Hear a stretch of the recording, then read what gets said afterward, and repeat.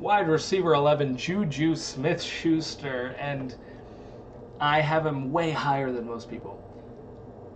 I didn't want to have him this high, but then I was looking at stats, I was reading a bit, I was looking back at stats from a couple years ago when he had Big Ben, and I know Antonio Brown was there, which helps.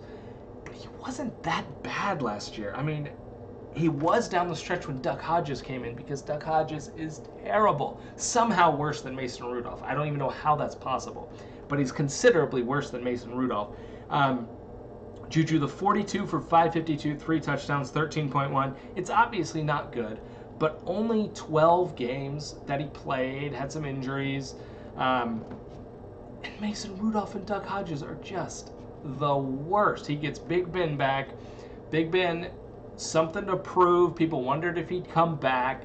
People said he was done. They'll say that again throughout this season. I think JuJu's going to be back to where he was 2 years ago or close to it. Obviously, I don't think he'll ever... It doesn't help when you don't have Antonio Brown across from you attracting all that attention.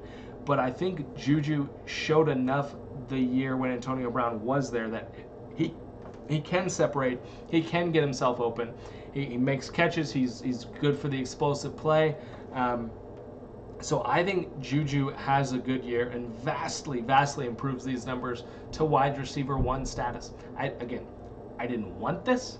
I didn't want to rate him this highly, but I just kept looking, reading, looking at metrics, looking at numbers, and JuJu seems to be a guy that had a great year, very down year, but now is due for a breakout as he gets a competent quarterback back in a system that they both know pretty well.